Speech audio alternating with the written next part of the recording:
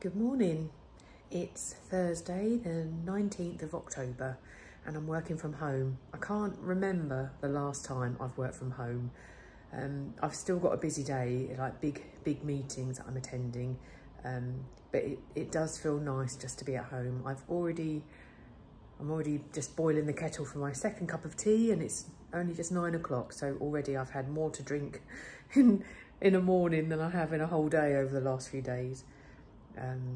Yeah, hope you're all okay, and I don't know how much I have to share as well today because I'm going to be attached to a computer all day, but if I get little breaks, I'll come and have a little chat. It's a very damp day. It's not raining now, but it's just really wet.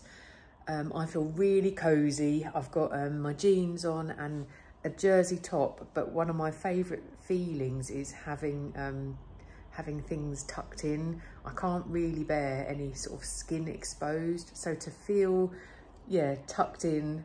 I have a funny memory of my mum getting me dressed when I was a little girl and sort of tucking my vest in my knickers, and sometimes your vest would be longer than your knickers, but just that feeling of all being tucked in makes me feel really nice. And then I've got my really old jumper. It's a bit of a scruffy, big old, it's not really got a good shape, but this is the Trescal jumper, but I do love it, and it does feel cozy. So yeah, I feel nice to be at home, but I've still got lots to do. And then I've got tomorrow off, so I always have that nice feeling of I've got a day off coming up, but I just still need to get things done. I'm currently applying for a course, and the application form is massive. That's stressing me out a little bit. I've just spent an hour doing that, and yeah, so yeah, I've got lots of bits and bobs just to tie up loose ends, but I'm really looking forward to my days off. So yeah, back to it, and I'll catch up with you a bit later. Okay, bye.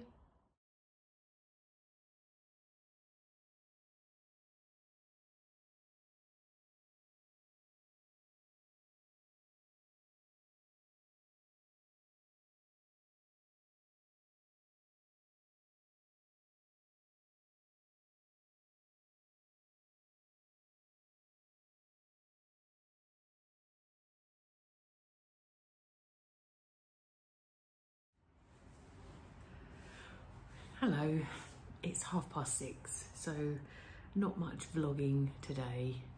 I definitely just had a day where I was at the computer, meeting after meeting.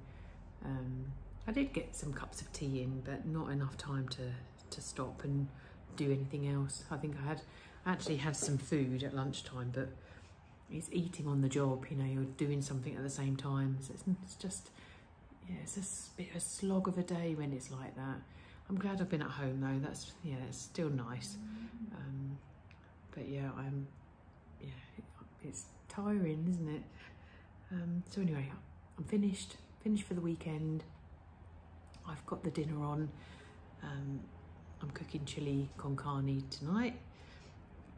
Someone has left a message about whether I call it dinner or tea. And yeah, it's a funny thing. And I suppose I definitely call the meal at the end of the day either dinner or tea. Yeah, I think sometimes I'm thinking when I call my family downstairs, tea's ready or dinner's ready, either or, I use either of those words. But at lunchtime, so, you know, 12 o'clock till 2 o'clock, that is lunch. I definitely call that lunch, I don't call that dinner.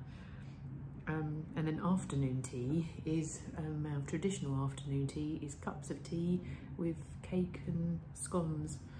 So yeah, it's funny play on words, isn't it? But I definitely say breakfast, lunch and dinner or tea, I don't mind. Hope that helps, hope that answers your question. I thought I'd just quickly show you how I'm getting on with the Harry Styles cardie. I think I sort of shown you little bits last night, but like I say, I've been up since, I think it was 4:56. Yeah, it's always literally just about 5 o'clock. But yesterday I joined the yarn to start creating the rib, and I was saying to you that I'm doing a crochet rib Oh, and it's just lovely. So can you see those kind of ridges, and you get that by doing trebles into the back or the front of this thicker bit. So that would, if you treble into that, it will be the front post, and if you go behind it, it's the back post. So like you say, you've got ribs at the back and at the front, but that's what gives you one front, one back, one front, one back. That's a bit like knit one, purl one. That's what gives you that rib effect. Yeah, and I'm happy, but it's not long enough. I need to keep going with that. Oops. But yeah, I'll just put it on just to show you.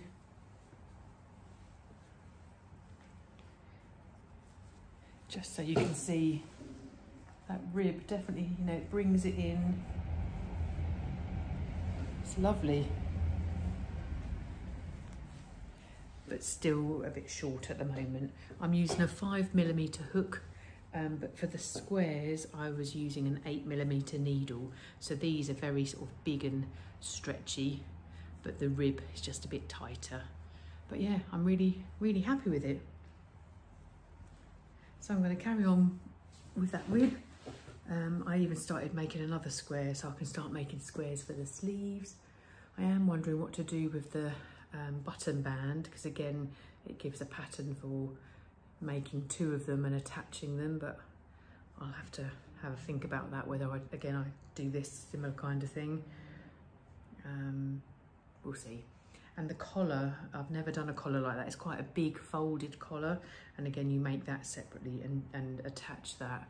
So yeah, we'll just have to see, but I feel like I'm getting on really well, and just seeing it all joined and with the rib just gives you that kind of finished feel.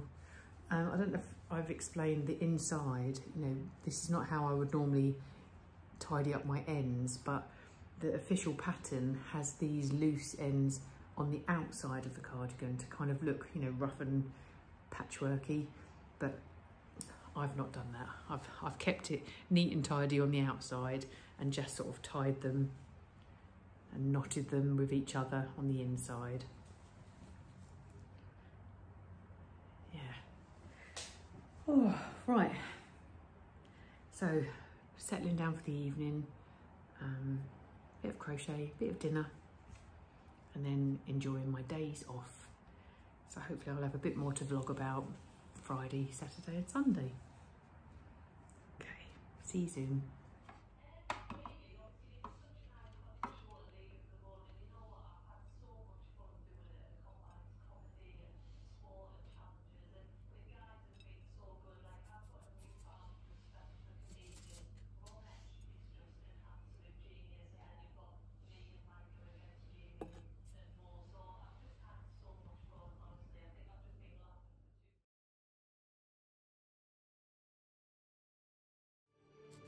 Is there a lot of modern marketers waiting to be revealed, or could the very act of removing the paint jeopardise everything? If some of that paint is taken off, it may no longer be. That's not what Gorky ever intended. Yeah, but they can't know what Gorky wanted any more than we can. I have to admit, on Fake or Fortune, I have never come across a situation where the prognosis is so strong with this picture. And even though the foundation might accept that it was originally painted by Gorky, they may not accept it as such and won't actually authenticate it. It seems extraordinary.